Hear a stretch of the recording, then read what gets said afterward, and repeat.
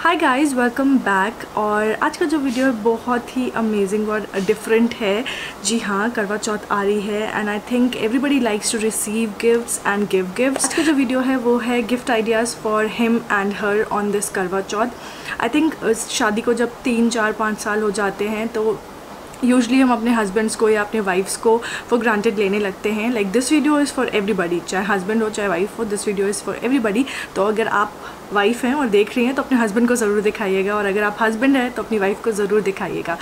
तो शादी के 3, 4, 5 साल बाद हम अपने स्पाउस को फॉर ग्रांटेड लेने लगते हैं। I think which I think is not good. At least like as a woman I personally feel we always love to receive gifts and also to plan surprises for other people as well.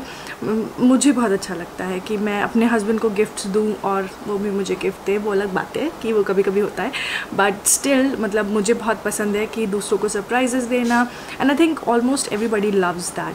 तो अगर आप थोड़े से confuse हैं कि अपनी wife को क्या दें, अपने हस्बैंड को क्या दें इस करवा चौथ, because why should wives have all the fun, husbands को भी कुछ मिलना चाहिए। तो इसीलिए आज मैं डिस्कस करूँगी gifting ideas for husbands and wives. I hope आपको ये वीडियो अच्छा लगे। तो वीडियो में आगे बढ़ने से पहले वीडियो को लाइक करें, शेयर करें, सब्सक्राइब करें, और हाँ शुरू करते हैं। तो डिपेंडिंग ऑन योर बजट आप जो है like the most expensive gift भी दे सकते हैं, and rose is also more than enough. So it's not about the amount that you are paying for a gift, it is more about the feelings that you put in to that gift. सही बात है कि भावनाओं को समझना चाहिए, gift देने वाले को समझना चाहिए, ना कि गिफ्ट की कॉस्ट समझनी चाहिए। बट स्टिल अगर आपको बजट है तो हम डिस्कस करेंगे from high budget to lower budget आप क्या क्या अपनी वाइफ या अपने हस्बैंड को गिफ्ट कर सकते हैं। सो पहला जो गिफ्ट है वो तो मेरे ख्याल से दोनों के लिए कॉमन है। It is a really good holiday.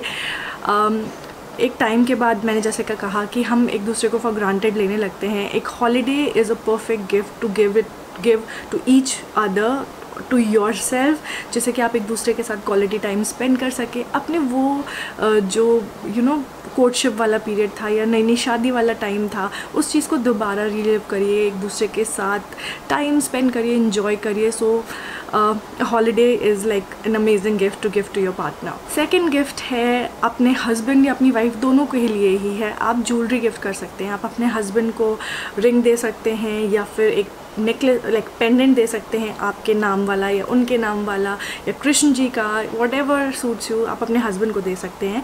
और अपनी वाइफ को मंगलसूत्र दे सकते हैं, डायमंड रिंग दे सकते हैं। ये तो लिस्ट एंडलेस, लाइक वाइफ को देने के लिए तो लिस्ट एंडलेस है कि आप क्या क्या ज्वेलरी आइटम्स उनको गिफ्ट कर सकते हैं।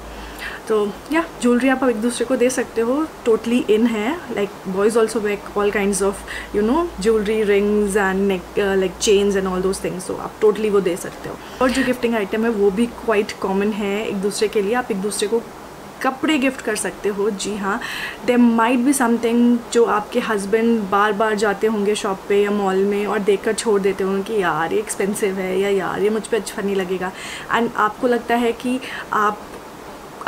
कि वो उनके ऊपर बहुत अच्छा लगेगा, तो just by that for him. But when you gifting it for your wife, I would highly recommend कि आप उनको साड़ी गिफ्ट करें।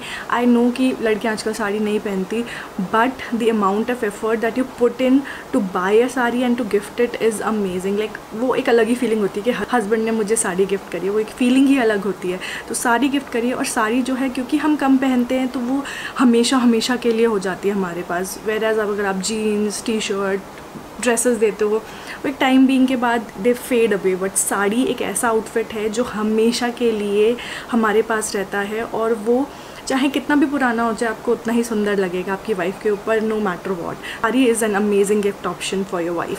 फोर्थ जो चीज़ है वो I think is like just sit down and think कि वो क्या एक ऐसी चीज़ है जो एक्चुअली आप दोनों को खुशी देगी। लाइक अगर आप वाइफ हैं तो सोचिए कि क्या एक ऐसी चीज़ है जो आपके हस्बैंड को एकदम मिल जाए तो एकदम खुशी। इट इज़ नॉट नेसेसरी कि वो मटीरियलिस्टिक चीज़ हो, कोई छोटी सी बात या कोई ऐसी चीज़ जो आपको लगता है कि आपके हस्बैंड को खुशी दे सकती है, या कोई ऐसी चीज़ जो आपको लगता है कि आपकी वाइफ को खुशी दे सकती है, शेयर इट विद हर और share it with him, and I think that would be the best gift for your spouse. बैठ के उनसे सिर्फ 1 घंटा बातें ही कर लीजिए, क्योंकि आज के टाइम में किसके पास टाइम है। Like everybody is busy with their phones और देयर लाइव्स और देयर जॉब्स एंड एवरीथिंग। हाँ, एक कमरे में रहते हैं बट फिर भी हम कई बार बात नहीं करते हैं। तो इसलिए just sit down and talk to him or her for just 1 hour. That would be an amazing gift. Dedicate one whole day to her or him. That would be an amazing gift.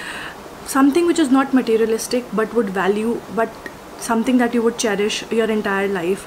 कुछ pictures click करिए, outing पे जाइए, या do anything, just be with him or her. That would be like the best gift. At least मुझे ऐसा लगता है. I personally feel कि मैं और मेरे husband जो हों और कोई ना हो और हम जो है एक दूसरे के साथ बहुत अच्छा time spend करें. I think that would be the best feeling that I could ever have. After my 10 years of marriage. जी शादी को 10 साल हो चुके हैं, तो अगर आपको नहीं पता था, at this point I really feel कि मैं अगर अपने हस्बैंड के साथ थोड़ा सा क्वालिटी टाइम स्पेंड कर सकूँ तो that would be the best thing for me. तो जाइए कैंडल लाइट डिनर पे और एक रोज़ गिफ्ट करिए. That would be the best gift for your wife और योर हस्बैंड. सो या those were 4 gifting ideas that I could give to you guys, and I hope कि आपको ये वीडियो अच्छा लगा है तो अपने हस्बैंड के साथ शेयर करिए, अपनी वाइफ के साथ शेयर करिए और सब्सक्राइब करिए. और फिर से आइए मेरे चैनल पे. I will see you in my next video. Till then take care. Bye.